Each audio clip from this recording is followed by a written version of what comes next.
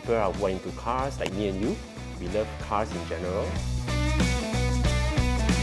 To get it run smoothly for weekend drives, spend quite a bit on restoring the condition. Singer being the ultimate goal, we'll be focusing on 997s. So with this turbo cab, because it's a Cabrio, so we think it does look nice if it's wide, especially from the back.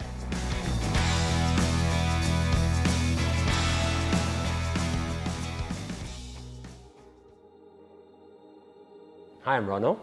This is my 2008 997 turbo cab.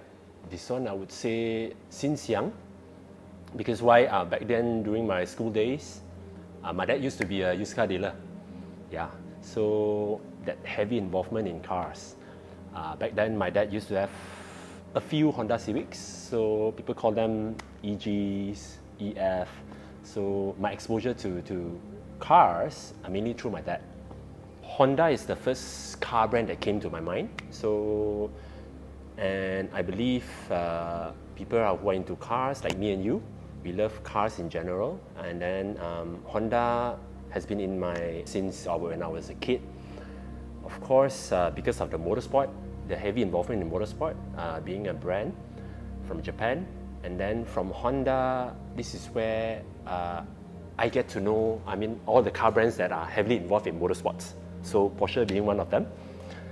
As for myself, my first car was a Proton Satria GTi.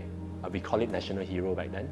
That's my first car after the day when I gotten my driving license. Of course, I have a more common daily car. For me to be part of that motorsport scene, I think Satria GTi is a good car to get it started. Back then, I didn't do much because of course, financially doesn't allow me to. Because back then I was still in my uni days. What I did mostly is to make it into good running condition. Because back then the car was like 13 years old, I remember. To get it run smoothly for weekend drives, I never brought it to the track. Spent quite a bit on restoring the condition. I had the car for almost 3 years before I have to say goodbye to it, because Honda is the brand, it's the car brand that I want to chase for back then.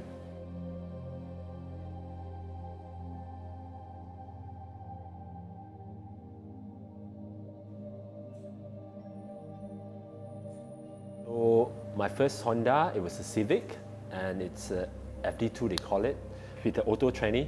What sort of mods? Typical wheels, brakes, tires.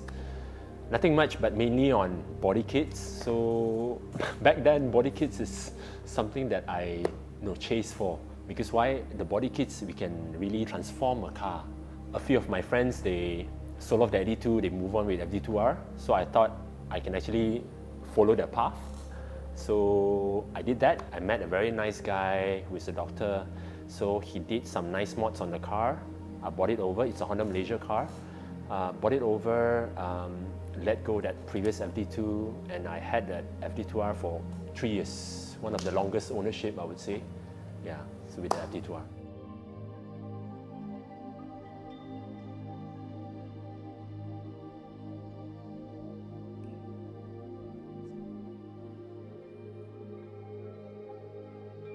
After the FD2R, because of this business here, Kuzig, so I actually sold off my FD2R to convert it to cash to fund for my business, my very first side business. I think it was a wise move, but it's definitely a sad part in my car journey and my car ownership.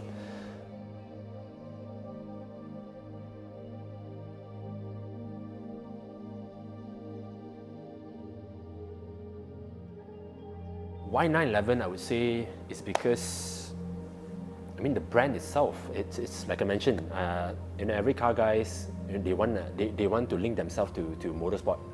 So I believe Porsche being one of them, 911 especially, the sports car that are like, we can see all these cars on the racetracks, on the weekends drive. So for myself, who owns a Cayenne before this, and yes, to be able to own a 911 now, it's something that I can really happy for.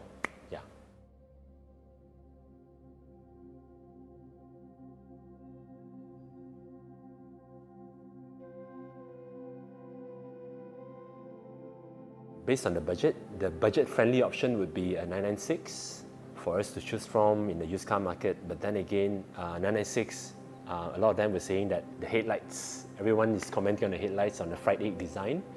I'm totally fine with it, but I just wanted a car that is more durable, with less, of course durable means you need a newer car, lesser maintenance, headaches.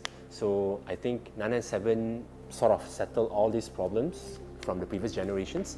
So that's why I went with 997 instead.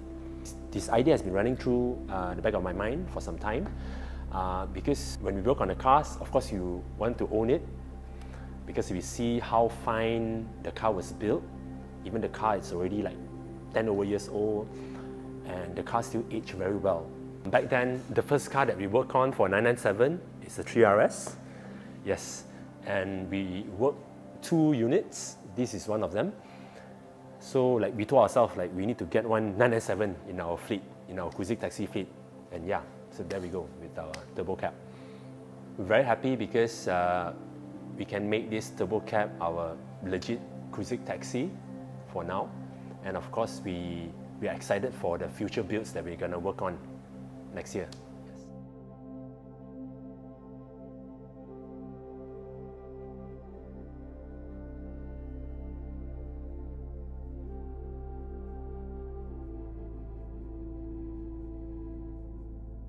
To me, it's depending.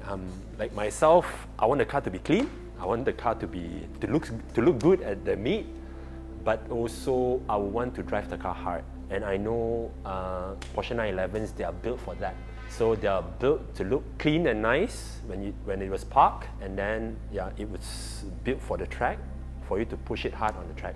Yes. The reason for us getting this car is because it's a fully stock condition. Of course, we have our Resto Mod plans with it, and we're going to do it quite extreme. Why? Because it's a nice car to start from. It's a nice condition, stock form, Porsche Malaysia car, well spec. So we want to present a whole new different experience. That's why we chose a cab. And I believe the driving experience with the mods that we're going to do it later on, it's definitely going to change the whole identity for the car enthusiasts especially.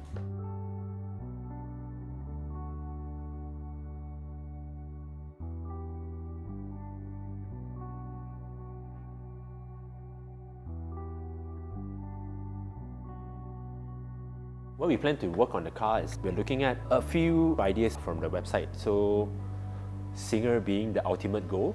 Singer is like a bespoke kind of restoration, which our direction is towards there. We also want to include other resto mods as well, because like we have a plan. We'll be focusing on 997s. So with this turbo cab, because it's a Cabrio, so we think it does look nice if it's wide, especially from the back. Because why? The rear tail light sits higher, so the whole car will be like muscular, especially from the back. So we can see wide car squat, flush, slam. I believe this will turn out to be great by next year.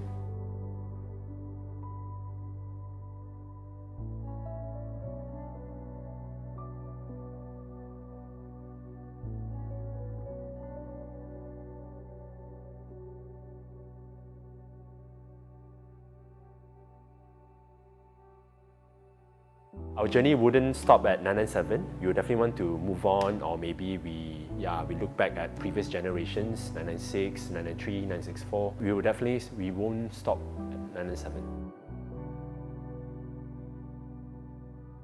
I bought the car early this year. Why I bought the Cayenne is because last year I heavily involved in Toyota Land Cruisers.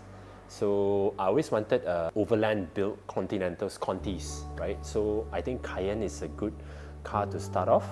Of course, with Cayennes, they have Touaregs, they have other models, and I chose Cayenne is because first is because of the market value at the moment. It's at a very affordable range, and of course the performance that the car, although the car is 10 over years old, but the overall driving experience, it's very nice compared to the cars that I owned previously. Why I chose to make it an off-road vehicle is because I just want the car to build like that, to admire the look of it. So what I did was, of course, the first thing that I do is to change the wheels, to swap out the factory wheels, the 21-inch wheels, and fitted the 18-inch. Slam on all-terrain tires. From the all-terrain tires, I had 2 sets of all-terrains, and this is the 3rd set, which is mud terrain. And also I did custom forged wheels, lifted the car with, thanks to Titan, I get a lifted shocks from Titan. I did some custom bull bars all over, and I changed the steering, changed the seats, a pair of Recaro pole positions, a long list of mods which I'm gonna put it in later on, but that's for now. That's the things that I did for the car.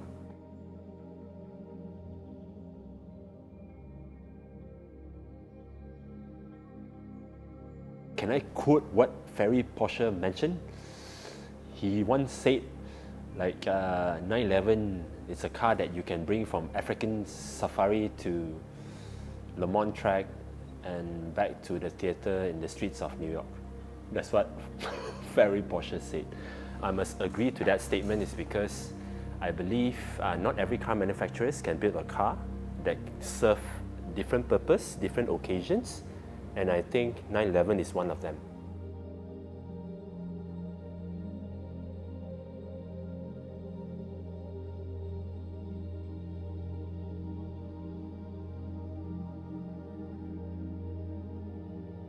I'm Ronald.